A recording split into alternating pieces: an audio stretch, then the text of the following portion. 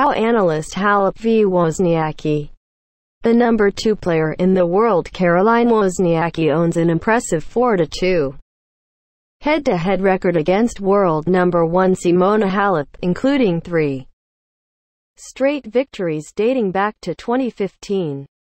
Wozniacki's strategy revolves around putting a ton of balls in play, eventually making Halep go away mentally and emotionally by the end of the match. Look at the last 3 score lines, with a focus on the game score of the final set.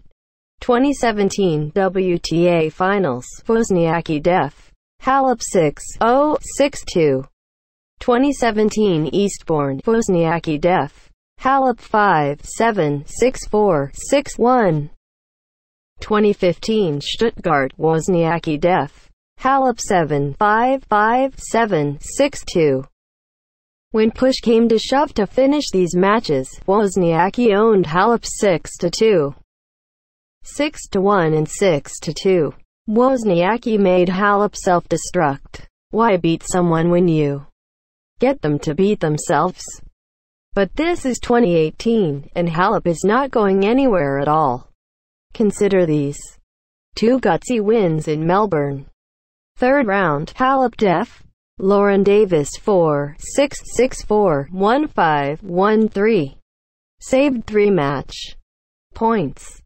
Semi, Halep def. Angelique Kerber 6-3, 4-6, 9, 7. Saved 2 match points. Halep is absolutely, positively not tapping out anymore. Mental toughness under the bright Melbourne lights is now an asset for the Romanian. Against Davis, Halep faced 3 match points serving at 10-11, 0-40.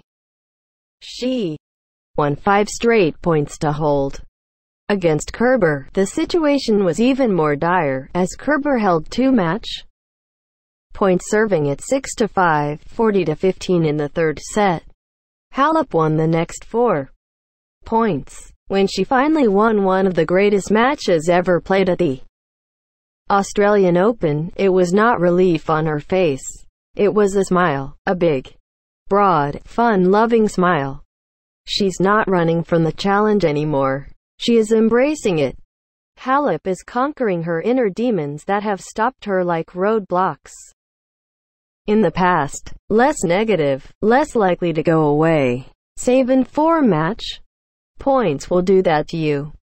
Wozniacki has equally had a mentally strong run to the final. In her second round on Rod Laver Arena, she also saved 2 match points against Jana Fett. Fett was serving at 5-1, 40-15 in the third set, but Wozniacki found a way with resolve and consistency.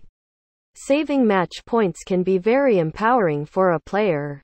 Bent, but not broken. It's a fascinating dynamic in this women's final that both players have saved match points on their journey down under. This final will be decided from the baseline. Wozniacki has won 54%, 291 535 of her baseline points through 6 matches, while Halep is at 52%, 368 703. Basically the same.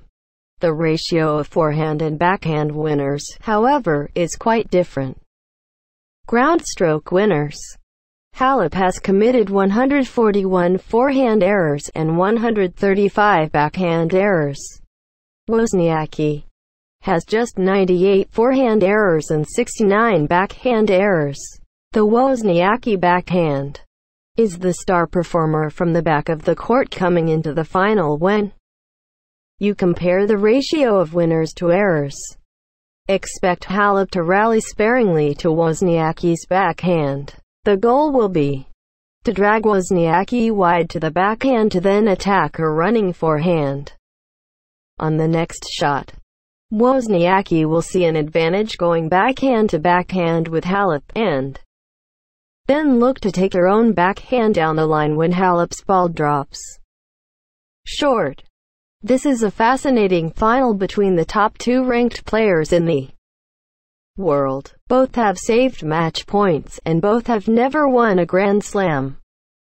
Title.